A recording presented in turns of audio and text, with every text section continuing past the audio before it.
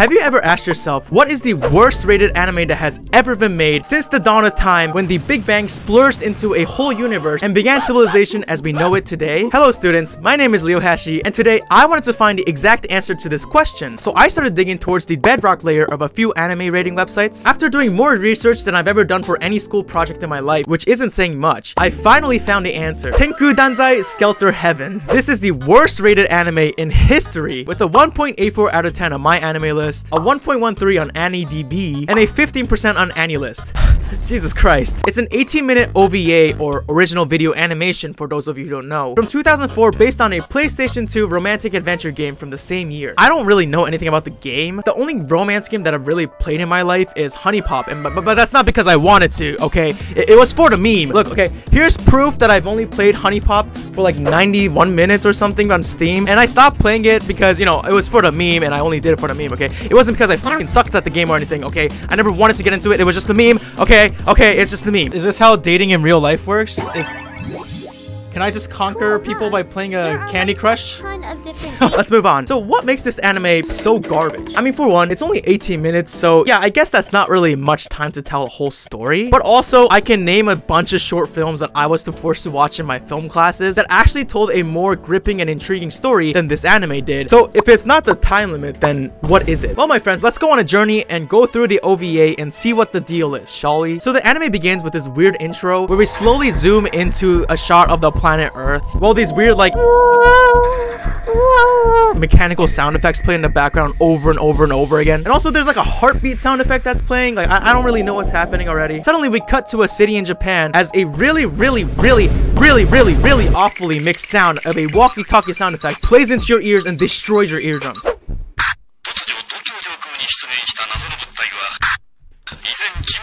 Okay, hold on. Let me turn down the fucking volume. Jesus Christ. Hey, why don't we make a fucking anime where it destroys our viewers' eardrums so they can't even listen to anything ever again for the rest of their lives? So now let's pause here and break this down a little bit, okay? This anime is 18 minutes long, and this first zoom into the planet Earth is around like a minute long. And it spent 1 minute out of 18 just zooming into the fucking planet like we've never seen the Earth before. I don't think it's a really good idea to spend one of 18 minutes of your precious storytelling time zooming into a shot of the planet that we literally all live our entire lives on. Like, we know what the fucking Earth is, okay? Don't waste my damn time. Anyway, so we find out that an unknown object suddenly appears over the city of Tokyo, and the people are disapproving of the government's reaction to it.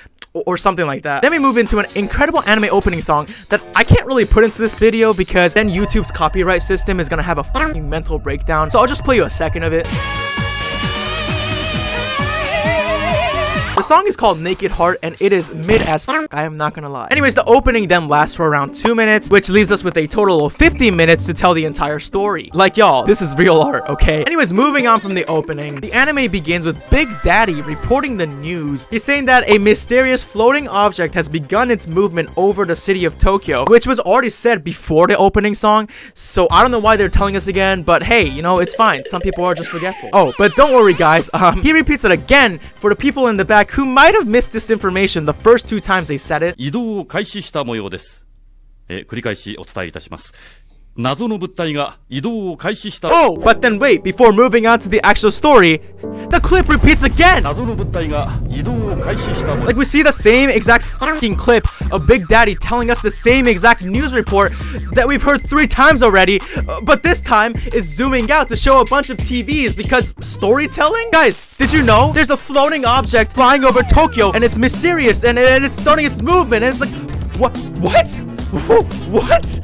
I didn't know. And then we finally move away from this goddamn news clip and we get glimpses of the mysterious object that they're talking about, while in the background the same news clip plays again. Oh my god. Yeah, guys, if you didn't know, there's a mysterious floating object in Tokyo and it's starting its movement and we don't know what it is, but it's mysterious and it's floating and it's an object and it's floating over Tokyo. Just in case you missed it. Anyways, we finally begin the actual story around 4 minutes and 18 seconds into the actual thing, as we see a handsome young man named Funagai, who I think is like a military general or captain or something, walking intensely as the doors open in front of him to reveal our main character, Lin. Now, their interaction here is amazingly written and even better voice acted. 警戒態勢だぞ。聞いてないのか？そんなことはありません。けど、みんなを呼びに。Okay, like, look, I don't want to be too critical during this video, right? But like, whoever did the voice acting for this guy, I probably should consider changing his career path. Like, it's not good. So Funagai walks into the main control room or whatever the fuck this is, and his boss, a generic old guy with glasses that we've never seen in any anime before, and other people there begin to discuss how this floating object is beginning to make its moves and that maybe it's time to strike back against it. We then cut to a more happy scene with some of the worst background music that I've ever heard in my entire life.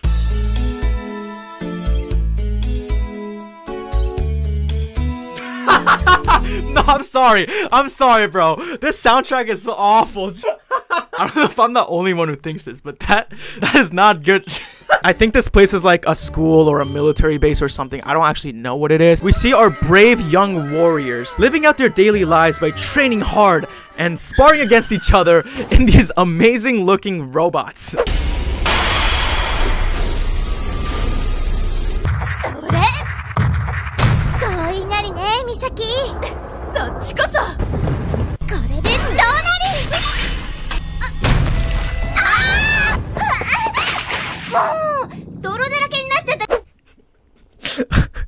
Like, I don't know what to say. Like, this is really old, okay? So I feel like I can't make too much fun of like how disgusting these robots look in this. But like come on. It's so goofy that I can't even make a joke about it. Like, I just Anyway, so here Lin tells the other girls in her squad, who I won't even bother naming because they ultimately don't serve any fucking point in the story, maybe except Misaki here, who actually has a little bit of plot, but we'll go into that a little later. Anyways, Lin is like, hey guys, it's time to squad up and fight a mysterious floating object in the air of Tokyo or whatever. So now we cut to an unnecessary scene of Lin taking a shower. I don't know why the fuck this exists, but it does. Then we fade into a scene where I think they're training, right? I think they're training. But like, look, okay. I don't know if you could tell, but I have a pretty dirty mind. Like, half my jokes are like, ha, I'm clapping cheeks, and ha, there's a cock in my mouth type of jokes. Like, it's just kind of dirty. So like, forgive me if my mind wandered a little bit during this scene, but like, this is how they train for their battle. My dude, what the fuck is this? Like, come on. Like, come on. You can't blame me for thinking like, yo, what kind of battle are they training for? It just looks like they're training for having sex, okay? Like, I don't know what else I can say about it, okay? I'm just gonna say it. What is going on?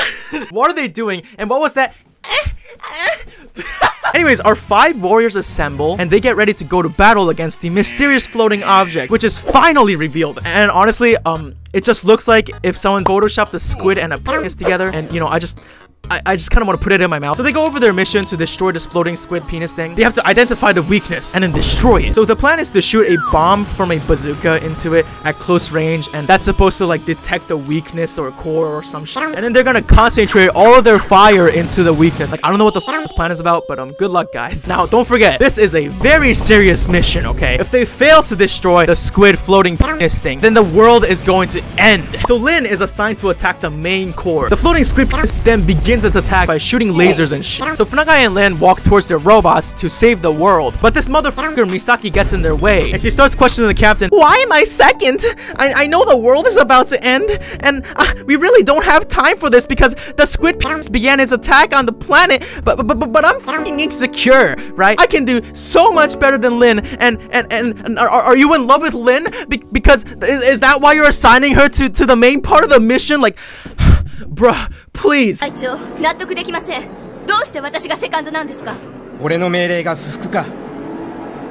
It's the end of the fucking world, okay? Your insecurities do not matter right now. And then Funagai is like, nah, bitch, you just don't fucking listen. You just act too much on your own. That's why we didn't assign you to the main, most important part of the mission. Because if you mess it up, the whole world's gonna blow up. And then Misaki is like, so you're saying that I'm fucking worse than Lin because of that?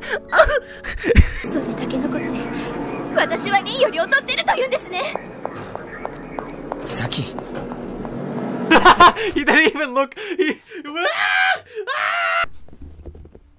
It's just is so bad. Yeah, that's some great character writing over here. Anyways, they buckle up into their claymation robots and they launch into battle. The actual battle finally begins, and the 5 warriors and Captain Funagai all fly out towards the floating squid penis. Misaki lands on the squid penis and shoots into it.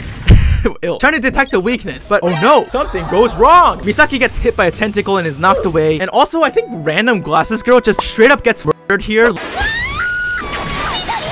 Like, I don't know what just happened, but this is like exactly why I didn't bother naming half the characters. They don't do anything or they just die. And then that's it. Lin is obviously upset. But then the captain says, stay focused on the mission. They find a core weakness of the squid object. Suddenly, Funagai is grabbed by the squid. And he's thrown away. Lin grabs onto his plane to save him. God, someone give these voice actors a raise, dude. Like, they are just acting their heart out here. Hey, if this is what it takes to be a voice actor, then let me throw in my audition here right now.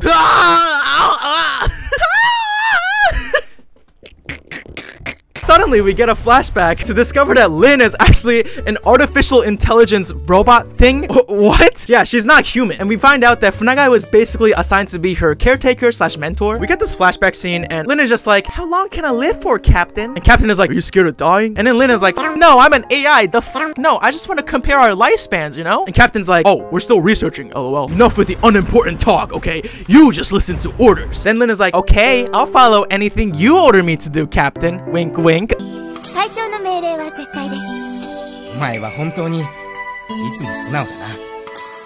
So yeah, this flashback shows that Lin is not only an AI, but also a fucking simp. Cut into the present time, Funagai is all like, hey yo, I'm about to fly into this squid and just blow myself up and sacrifice myself and save the world. We then get a sappy Funagai monologue where he's like, at first I walked in here thinking it was just a job, just like any other.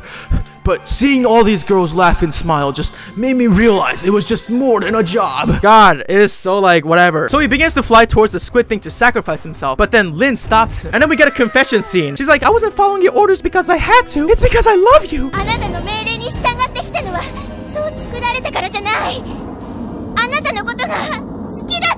Aww. You fucking sick. By the way, she's an AI. Don't forget that. So it's like if you made yourself an AI companion on replica.com, paid $8 a month to unlock the relationship function so that you can date your AI companion, which I absolutely have no experience in. What is Ligma? A Ligma is a person who is extremely smart and has a great power. Ligma balls. I will. Wait. So anyways, they all charge towards the squid thing in one last final hurrah. Go.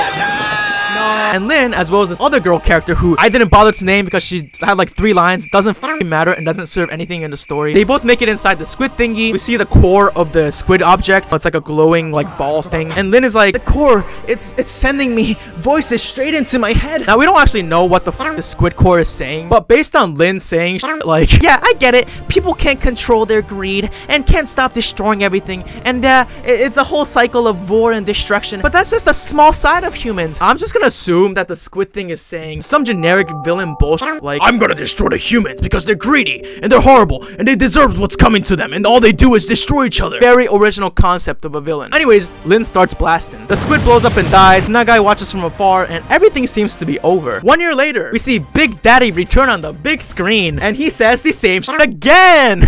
But this time, instead of just one floating object, there's a couple of floating objects above Tokyo starting to make their move. And then we see that there's a bunch of floating squid thingies in the air of Tokyo, and then it ends just like that. But wait, there's a whole ending song that lasts like another minute and a half. So yeah, that was the worst rated anime in history ever. I have to say, it is pretty fucking bad. Is it the worst thing I've seen? Not really, but after I watched it, I did feel like I grew 18-19 minutes closer to my death without really gaining anything out of it. So I guess the bottom line of it is that it was a fucking waste of my time. I don't even think I have to like really go over why this is complete garbage, but let's break it down just a little bit. The art, even for 2004 standards, is pretty rough. The voice acting is just like, did you just walk up to a random person on the street, pay them $5 and go, hey, can you say these lines for me? Because I mean, it's obviously not the best, and you just heard the entire story of this legendary anime. Characters that just don't matter are splattered everywhere, sometimes literally. Funagai is just generic as all hell. Misaki is just fucking annoying, and Lin is just like, I don't, who gives a shit? The only redeeming factor of this thing was that it was only 18 minutes long, okay? Beyond that, everything else in this anime makes my diarrhea look like a meal from a Michelin star restaurant, which isn't a good thing. I've seen some bad anime in the past few weeks, and I gotta say, this is pretty up there with some of the worst. If this was a feature-length movie, and thank God it wasn't, I think I would have been a lot more upset about this. If I had to give this a score, I would probably give it a who gives a shit. This was a waste of my time out of 10. Anyways, thank you so much for watching this video. I hope you guys enjoyed. If you did, make sure to leave a like, and don't forget to subscribe for more. I am thinking about making another movie video, but I don't know. I've been very much enjoying making these reviews of shitty animes and shitty stuff because, I don't know, I guess I just like torture. But yeah, anyways, that's pretty much it. So thank you for watching, and I will see you in the next video that I decide to make. Peace out.